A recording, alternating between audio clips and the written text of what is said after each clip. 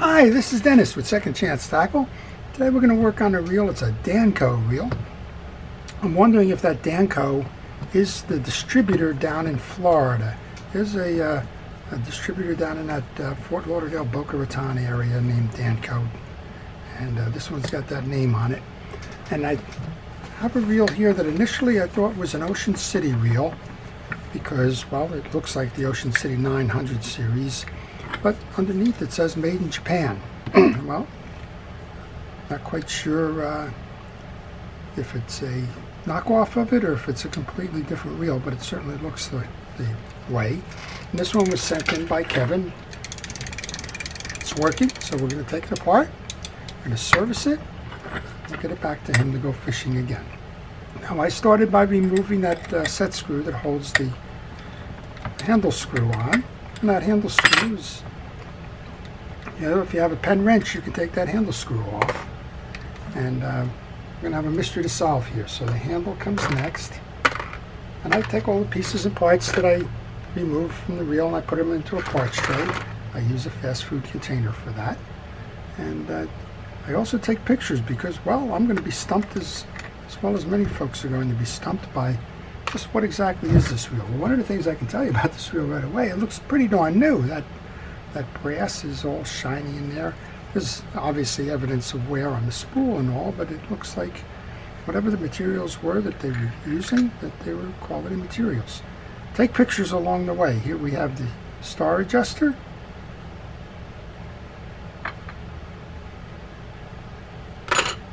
We have a shim washer. We have a gear sleeve. So you want to get your camera out and take notes before you go much further so that you know the order that they are in when they go back on. I'm not sure if I need to remove this line assembly. We'll leave it there, but we may need to remove that screw for the line guide assembly when we go to reinstall. 1, 2, 3, 4 exterior screws that I'm aware of. And I say that because sometimes they hide one on the inside, and that's a note of caution there. If you are going to remove the 4 screws and find out that they don't, that the side plate is not releasing, you need to look a little bit further. Well, while I'm doing this, I want to encourage you to subscribe to my channel. If you do subscribe to my channel, please hit that notification button so that you can see when I post the new videos. I post videos frequently. They're almost all on fishing reels or the fishing industry or fishing topics of the day. And if you don't want to miss any, the notification is the best way to do that.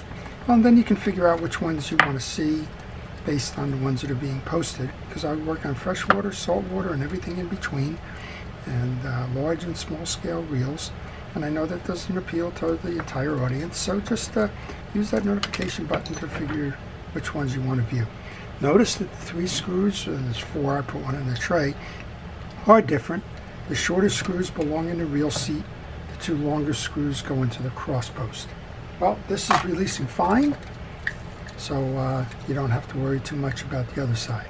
This is, my guess would be, this is an Olympic reel, based on the design that almost looks like a pen reel interior, even though the exterior looked very much like an Ocean City reel.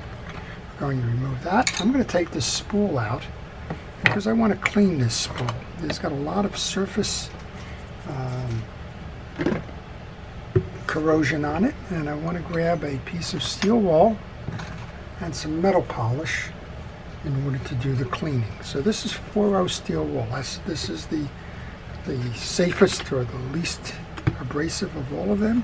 I'm going to put some metal polish on. We're going to see if we can't knock those little freckles, if you will, off this spool.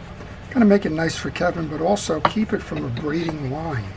If you leave those things on there, what's going to happen is when you go to cast or drop your line out, the line will rub on the side of the spool on each revolution, and those little burrs, well, they act as a sandpaper. They're going to braid the line over time, and you will get lines to snap off.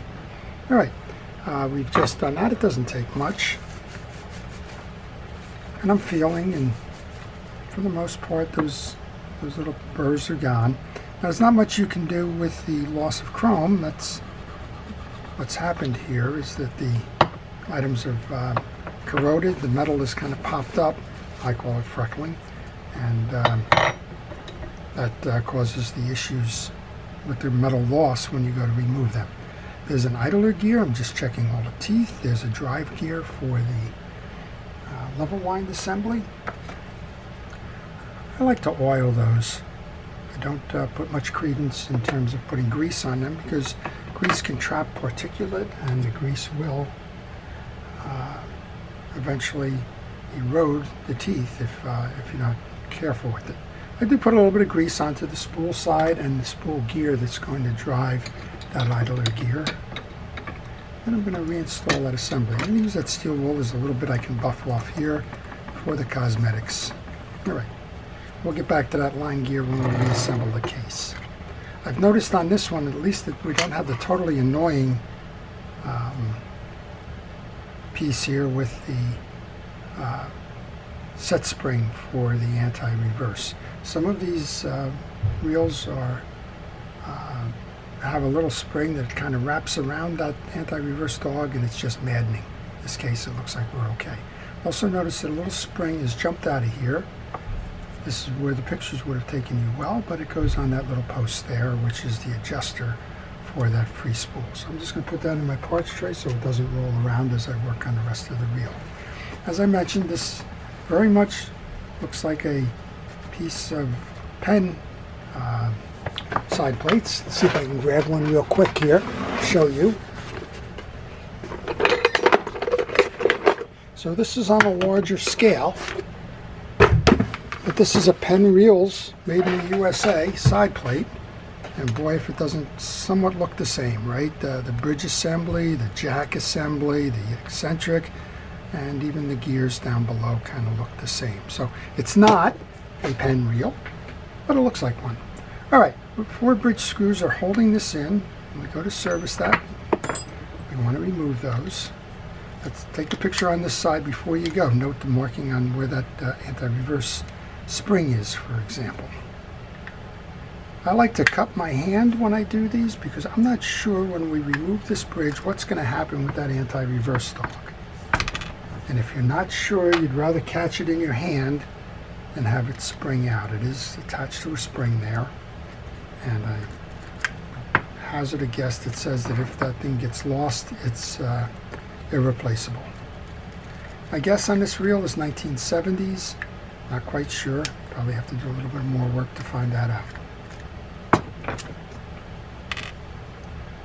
That's 2 down. Those are the same. Looks like all 4 of these screws are the same. We should be able to push the bridge out now. And again, I've cupped my hand because I'm not quite sure what's going to happen with that anti-reverse. All right, the bridge comes out. Here's your anti-reverse dog. So I'm comfortable that I'm going to be able to reinstall that. I'm going to push that through and just drop this off to the side. I don't need to put that into a parts tray. Next, we're going to we'll move the jack up, and then we should be able to remove that. I use a little pair of pliers to help me get the leverage to take that out. Here's our set there, and we have the drag assembly, and we have the drag washers, and one of those springs just went to the right, so I'll pause the camera and go get that spring before it's too late. Well, I was fortunate. The spring didn't go far, so that's the second spring, and that goes into my parts tray. I felt something there. I wasn't quite sure what it was. All right, I'm going to use a penetrating oil as a degreaser. I'll go ahead and clean this. Well, again, the reels at Kevin Center are in pretty nice shape. This one doesn't have much evidence of being serviced any time recently, but they're all in good condition nonetheless.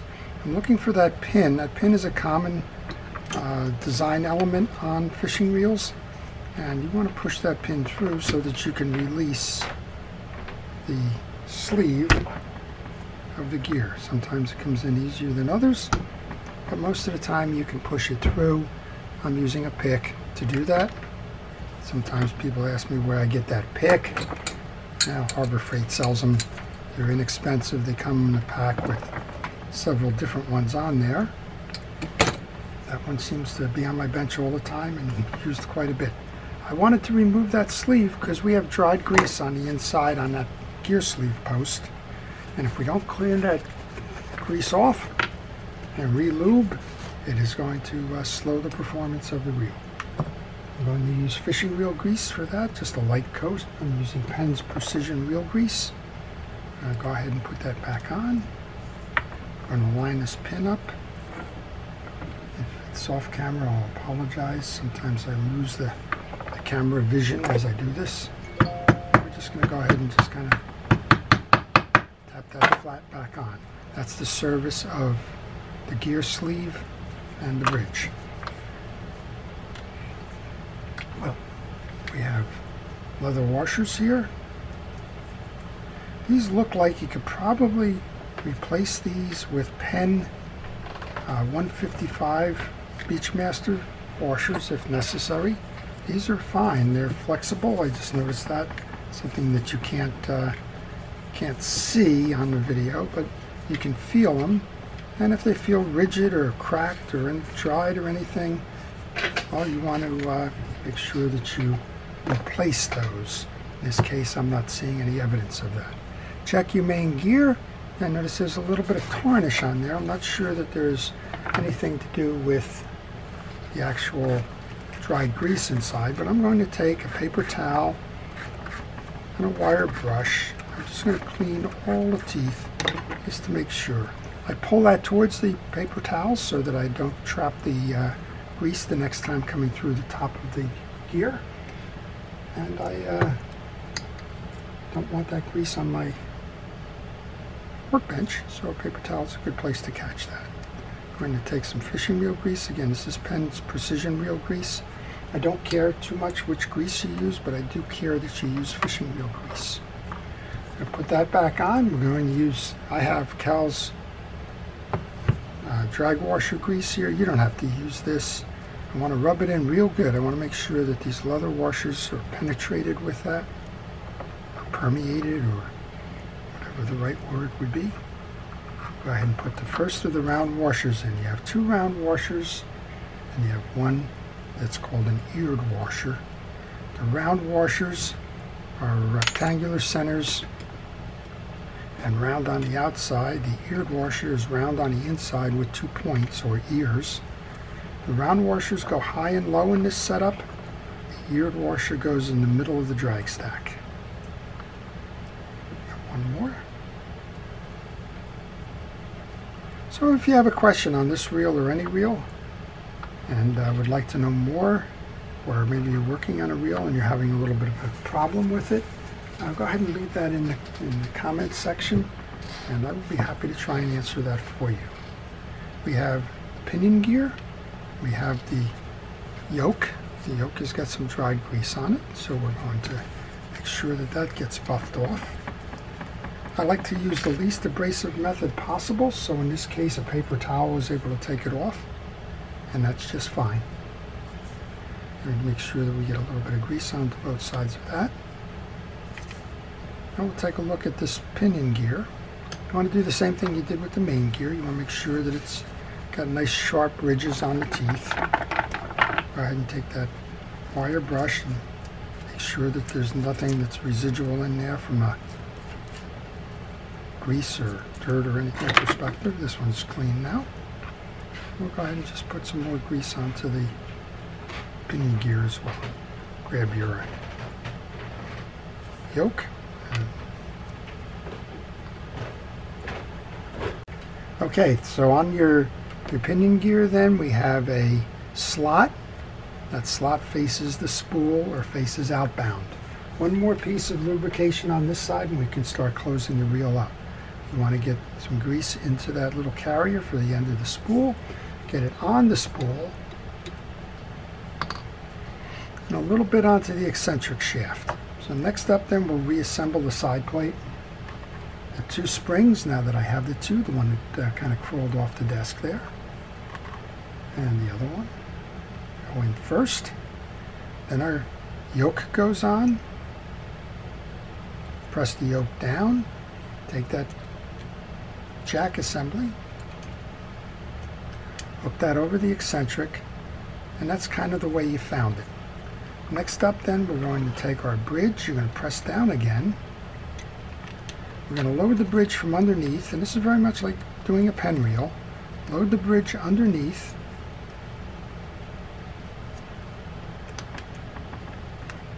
And I'm noticing that there's a little bit of separation on the main gear here, so I'm just going to put the gear sleeve on this side of it, just to keep that main gear so that I don't trap that anti-reverse dog. Take one of the screws, put it in the lower section, which is where the anti-reverse dog goes. Bring the anti-reverse dog over that screw.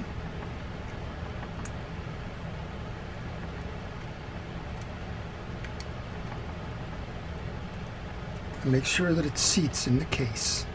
Once that is done, continue the rotation of the bridge until you align the screw in that anti-reverse dog with the hole in the bridge, just like that. When we do that now, we can tighten that side up.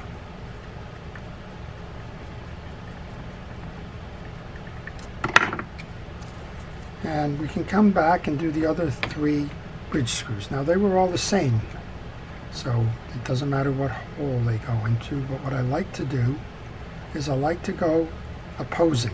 So I just did one on the bottom, so I'll go top on the other side, come over to the top on this side. These are going through the springs that we put underneath the yoke there. And we'll come back down the other side. And then we'll just do a quick turn of this, make sure everything seems to be working right before we go much further. No sense trying to put it all the way back on to find out that you have an issue there. So let's just grab that. It's turning nicely. Let's make sure that as we flip the free spool lever, it works. Okay, there just seems, there you go. There was a little resistance. What happens sometimes with this is the pinion gear gets offset a little bit. So I'll come back and address that in a moment if that doesn't hold up. All right, I'm going to just buff the inside metal trim ring here and reinstall that.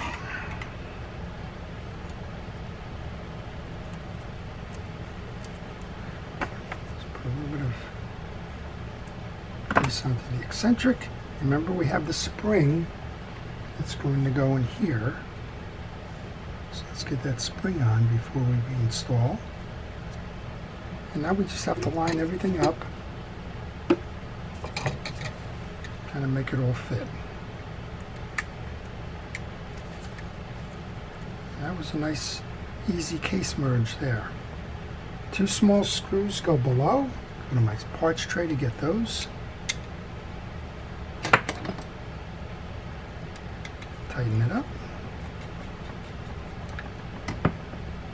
Long screws go into crossbars. You see how that just flipped nice and easy now that we have the gear shaft aligned properly. Let's go ahead and put that in.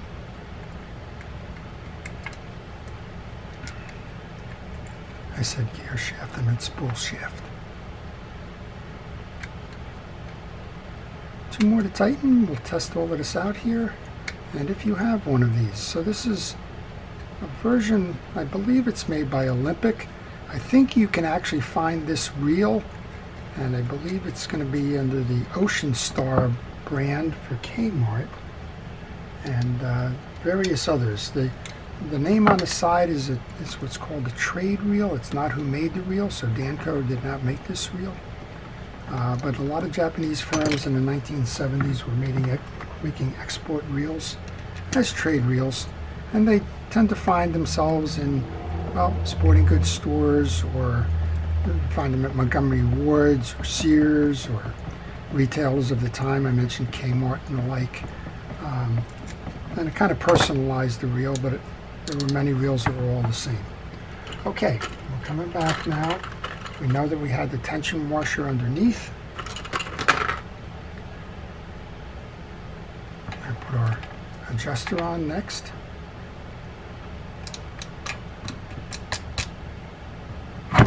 Let's see if I can hold the stem.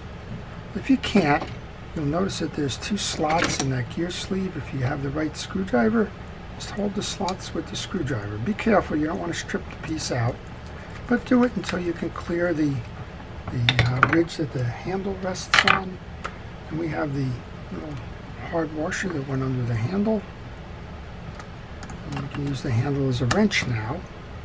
Tighten this down the rest of the way. Good news is there's only one more piece in my parts tray. That piece is for the screw to hold the handle screw down. So I'm confident that at least we put all the pieces back in the reel. I have every indication it's going to be going the right way. And now you just want to align that set screw hole so that you can put the last piece in. So these have been interesting reels. Keith has sent in, Kevin has sent in about 7 or 8 of these reels. They're fascinating, and I appreciate him giving me the opportunity to work on them. All right, we're in free spool, so spin the spool.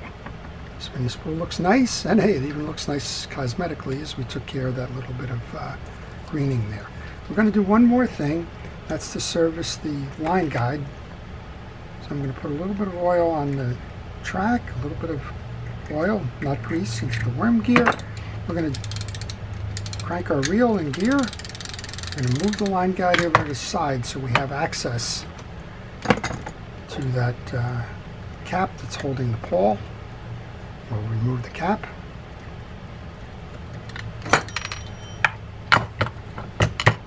I like to just kind of knock it down a little bit.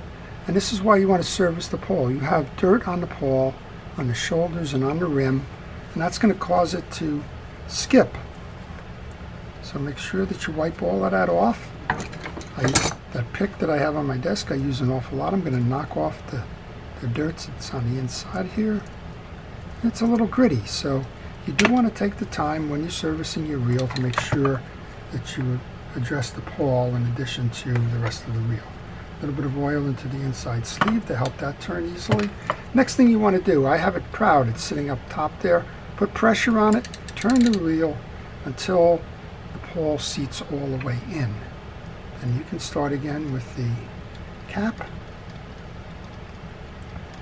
I like to hand tighten the cap as much as I can because if you cross thread this thing, well, you're not going to find another. All right, let's give it that final test then. There's one nice smooth reel going there. Just a little bit of oil onto the sleeve of that knob there. Like it. Make sure that the drags are holding. They're holding. Once you do this, when you service your reel and you're done, back the drag off. You don't want to press those leather washers down. Leave it relaxed until it's time to go fishing. Then tighten it up as you're setting your drag for the fish of the day. So I hope you've enjoyed that. And again, please subscribe if you like the art of fishing reel repairs, if you like learning more about the fishing industry, the manufacturers and the like. That's what I try to cover here. I try to teach you how to do the reels yourself so that you can give them a second chance. To all of our first responders and essential personnel, thank you for everything that it is that you do. To everybody, please stay safe, stay well, and stay watching. This is Dennis with Second Chance Tackle. Have a great day.